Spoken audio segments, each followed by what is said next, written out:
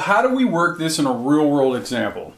Well, let's take dollar figures from a different time and compare them from different times. So essentially how we do this, and this is straight out of one of the later sections in your reading, you take the amount in today's dollars.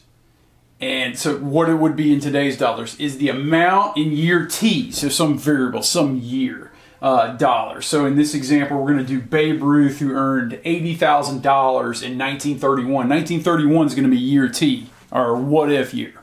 And we're going to multiply it by the price level today, that's the current CPI, divided by the price level in year T. So if we're trying to figure out Babe Ruth, he earned $80,000 in 1931, what is that in terms of 2018 dollars? Okay, so what is this?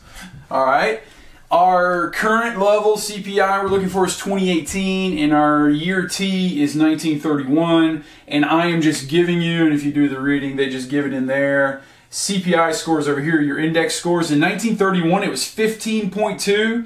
In 2018, it was 251. It was like, wait a minute, I thought the base year was 100. Well, if you have a CPI score that is below 100, you're in a year that is before the base year. So the base year in here is going to be somewhere in between 1931 and 2018. Probably in the 1980s, somewhere in there. I can't really say from this data, but this below 100 is before the base year, and this well above 100 is after the base year, and they're just given here as fact. So we take our salary for Babe Ruth in 2018. That's our question. What's that going to be?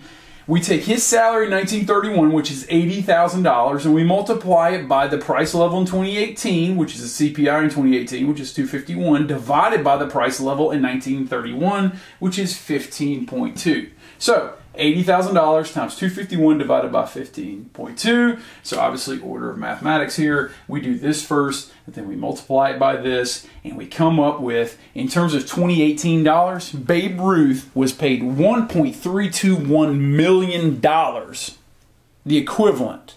So like in 2018, if you had 1.32 million, that'd be like what Babe Ruth felt like in 1931 at $80,000. Now, if you know anything about Major League Baseball and the history of it, Babe Ruth was a stud. He was the home run champion. He was an outstanding pitcher. He could just do it all. He'd walk right out of the ballpark, drink a beer, eat a hot dog, smoke a dog. He might have done that too. He'd come back and smoke a cigar, go out drinking all night, come back to the ballpark, do the same thing again. He would be paid like Mike Trout money today, if you know who that is, Albert Pujols. A lot more than 1.321. You can't even get a situational left-hander for your bullpen for 1.3 million, and you could have had Babe Ruth. In summary, Babe Ruth was grossly underpaid. Now, on your homework, you're going to be able to do this exact same calculation using this equation. Some of you for golfers, some of you for baseball players, most of you for golfers, I think, for winnings. And just keep in mind, the base year was somewhere in between here. Because 100 is less than 100, that's before the base year. Above 100, that's after the base year. Just a few pointers here. Another thing, if you ever work based on a contract like baseball players did, you want to build in indexation into your contract. What's indexation? Well, consumer price index. Index, see that? Your contract payment should go up over time as inflation goes up in time, so you can not, well, take a pay cut like we talked about in the previous video. Good luck.